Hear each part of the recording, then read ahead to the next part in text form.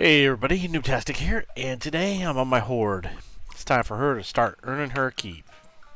So, I decided to pick up Inscription, and with this, I think I figured out we need about 3,700 or 3,600 sumptuous fur. So head over to the auction house and pick yourself up some fur.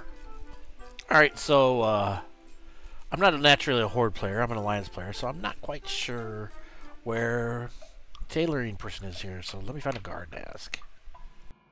All that's required for this guide is a level 90 and some way for you to get to the capital city.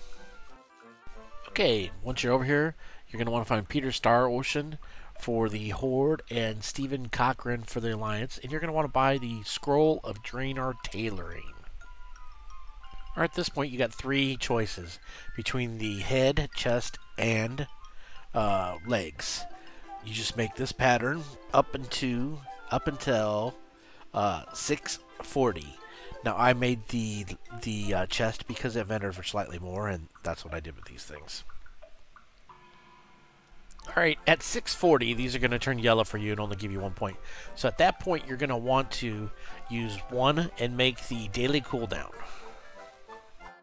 After you've done the daily cooldown, then make 1 more pair of pants. And then purchase the, what's it called? Hexweave Embroidery, okay? This will allow you, this is the reroll token for the 640 weapons and stuff. You will make, I don't know, that gives you 3 skill ups per one makes. I think you have to make 15.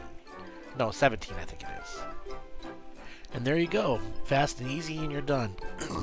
Now, I did get 17 embroideries to sell, and they're about 100 gold a piece, so it will get you back about 1,700 gold.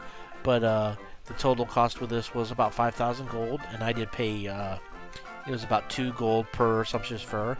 On my other server, they were under a gold, so it would have been half the price. And if you make back 1,700, well then, it's like leveling for about 1,000. But thanks for watching my video. Like, share, subscribe. Have a good day.